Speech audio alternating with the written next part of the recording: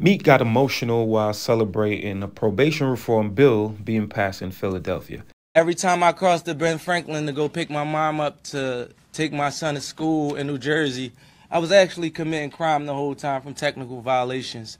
And I didn't have any way to get around that because I already was in jail my whole 20s.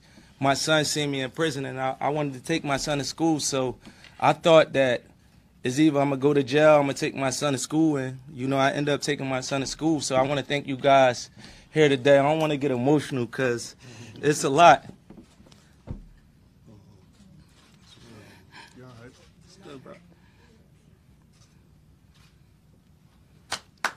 You don't gotta clap. You don't gotta clap because I'm at a point in my life like we all grew up in the streets and we try to be better, but they labeled us felons, sent us back to jail. I had to fight against that the whole time to gain my respect and be who I am today, and I'm proud of that. And